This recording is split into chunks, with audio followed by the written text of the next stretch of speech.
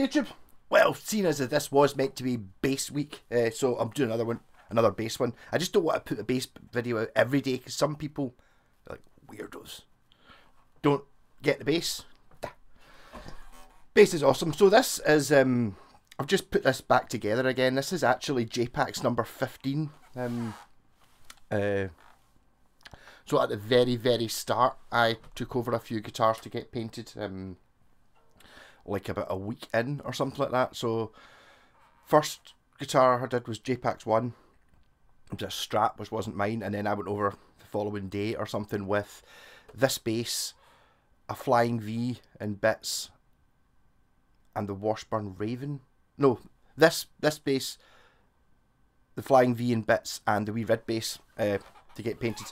So this is a Yamaha RBX.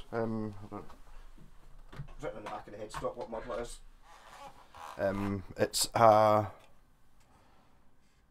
RBX 374. So this is the original neck with a burst truss rod thing, mate. I actually think I snapped the truss rod in this one, actually. So that's why this one has taken so long to surface.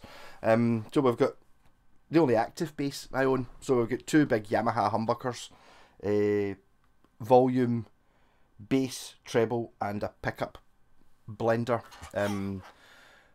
As I said, this does not have the original neck on it. This is actually from a Stag. You can tell by the wee sort of circular hole in the headstock. I'm going to get Jen to even, I think maybe just paint something in the wee hole, maybe, just to finish this off.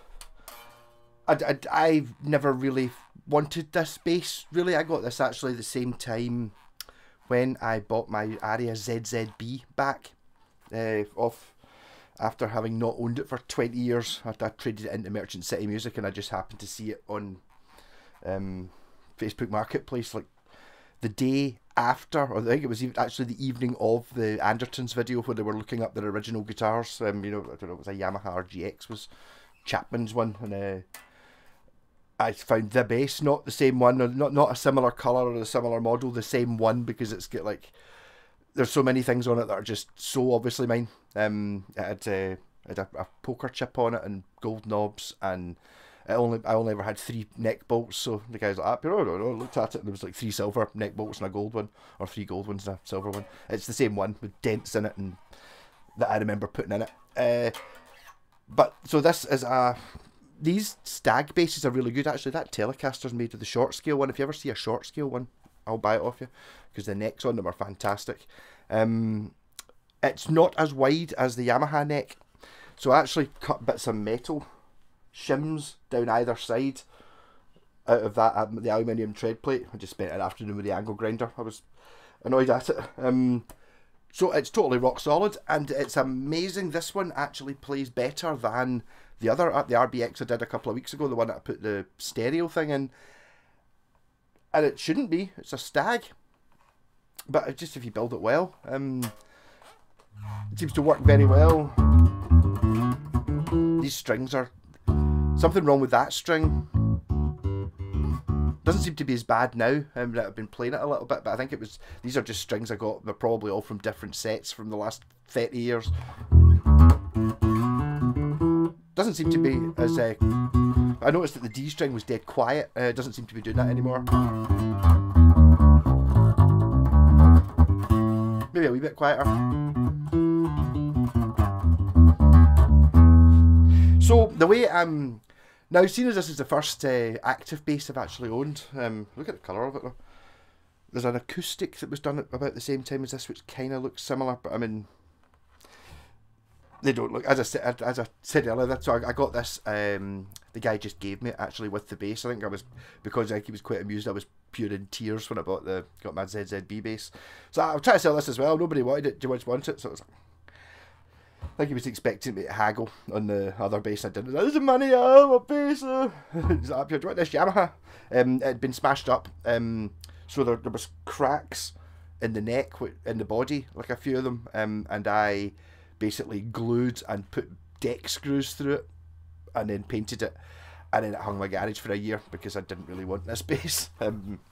But I've got used to the shape. I think it's playing that one last week really gave me the oomph to actually do something about it. It has been kicking about gens for the last 6 months.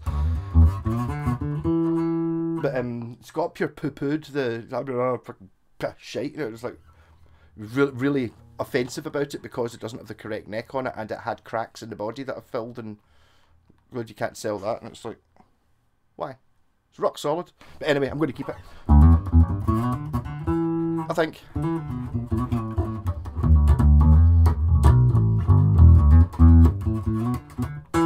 It doesn't have the original bridge was missing a saddle on it as well. It's the same bridge that I put on the wee red bass. So this is just I think this is actually the Stag one off the same bass that the neck came off. Just a standard P bass type bridge, a wee bit thicker than a standard P bass type bridge. Got the original pickups and the original wiring. I say it's got a battery in it, 'cause it's 9 volt.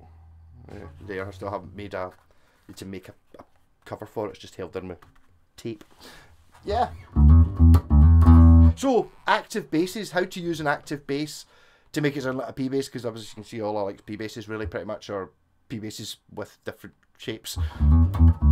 So, that's the neck pickup, I suppose, front pickup. And then that's both pickups on. And then that's the back pickup. So we just put that straight to the front pickup, just this one. And then the bass boost is something you don't get in a normal P bass. So if you just use the treble and put it down, you get your tone control.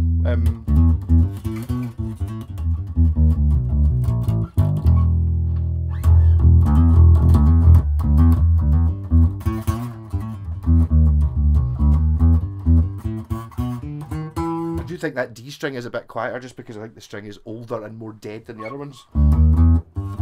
Yeah, it's not as loud. Yeah, so, but yeah, obviously you can turn the bass. I'm going to turn the bass down. Bet it goes damn treble if you put it to the bridge pickup. See, these are not really sounds that I would have much use for.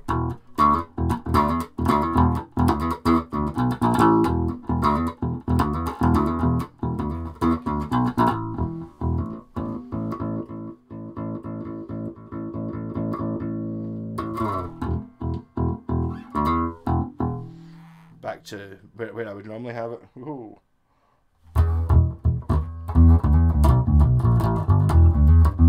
And the bass boost.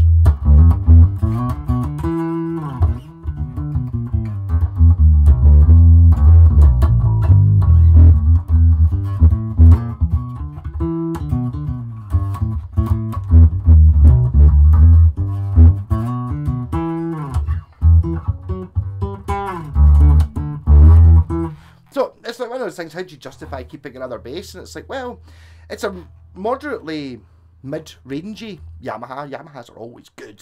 So it's like, you know, it's like a step up. This would be the one that you would get. People would be looking at the sort of second bottom of the range Squire, a sort of classic vibey one.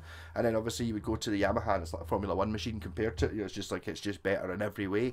But it doesn't look like a P bass. It's a look that gets me. But I mean, once it's painted this colour, it gives it, it's gone from being something I don't like to something I do like. And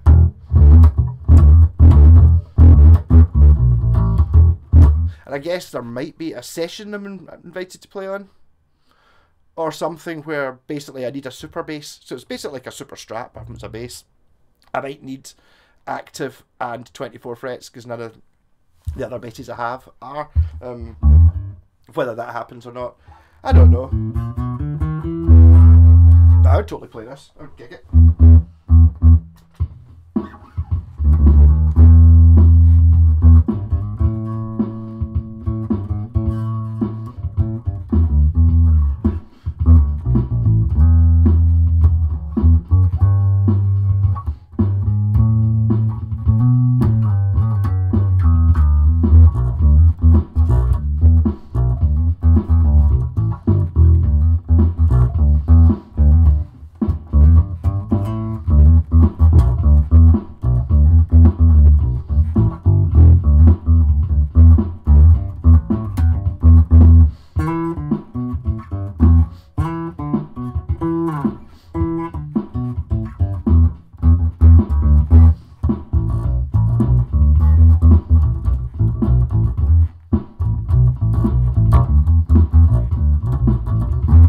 fast as I want.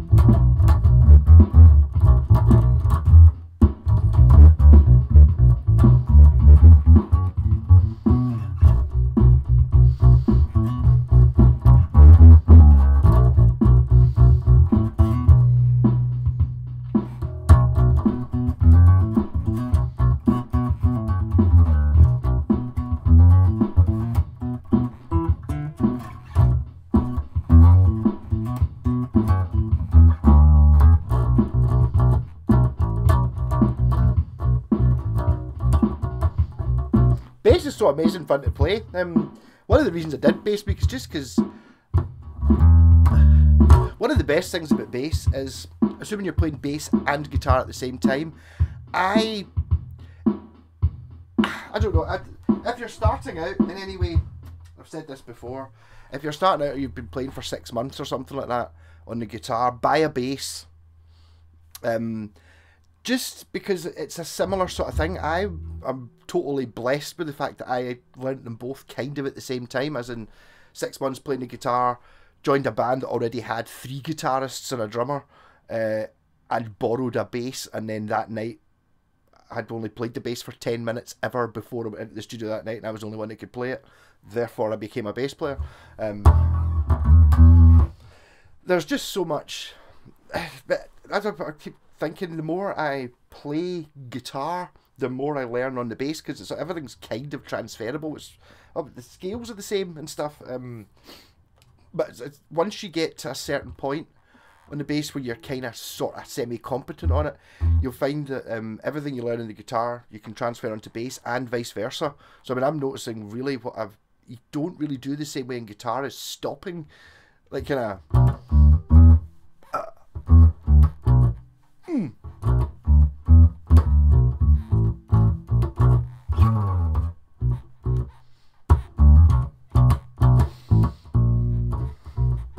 There's so much control you've got.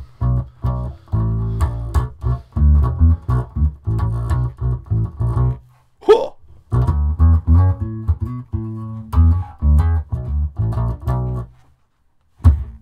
Bit less treble, bit more bass.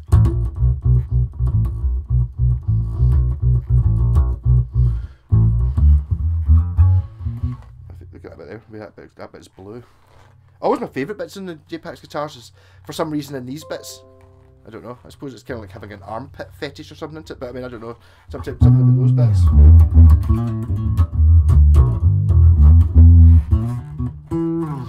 But I mean, I'm always amazed at these stag basses. I've gone through so many of them. The problem, they kind of look a bit like this actually. They're just unexciting to look at. But technically, they're fantastic. And if you're looking at, I've actually got one through next door. I'm not sure if I'm going to be able to save it because someone's put P-bass type tuners on it.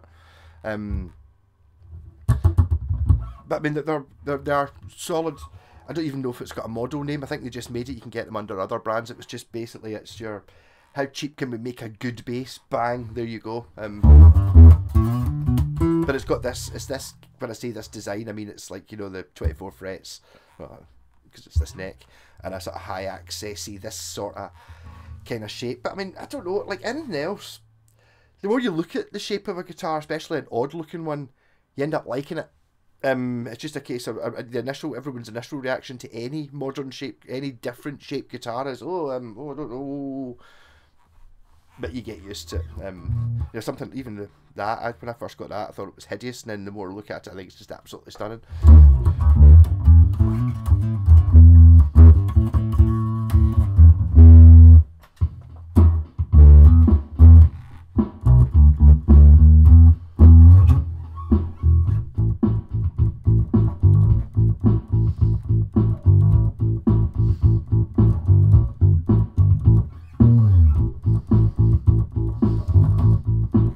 Just like that. I mean, that's not complicated stuff, but I mean, it's like, you just need that in the drums and you're already at 3/4 of the song, really, aren't you?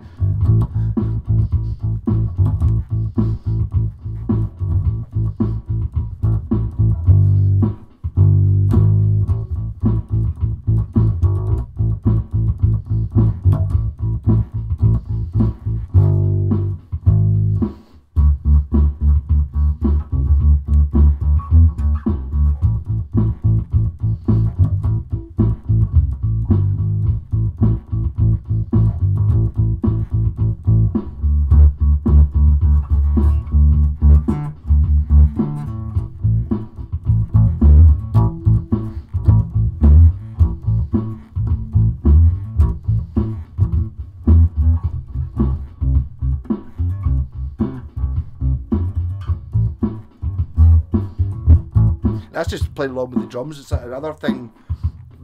One of the things you've got to do when you're a bass player. Well, the bass player, because the kind of guitarist and the rest of the band tell you what the notes are, the drummer tells you when to play. So, boom, ch, boom, ch, boom, boom. So,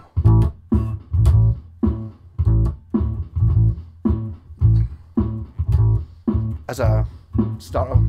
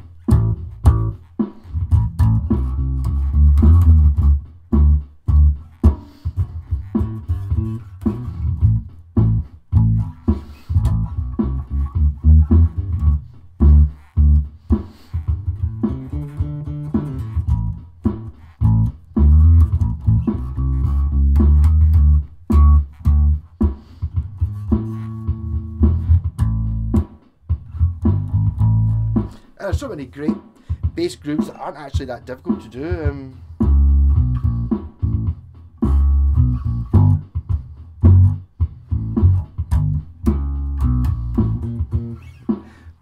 going to try and do the Ricky, I can't remember what the guy's name is now.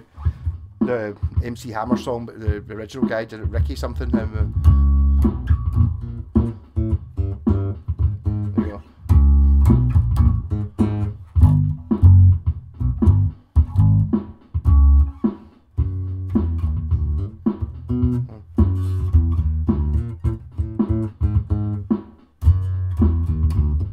I can't remember it.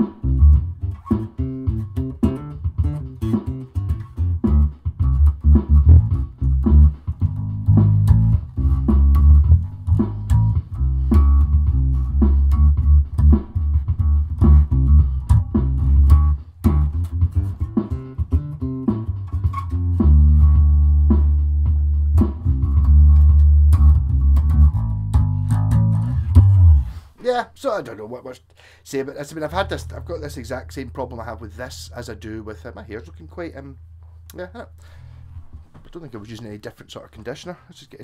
It's just dried well. Yeah.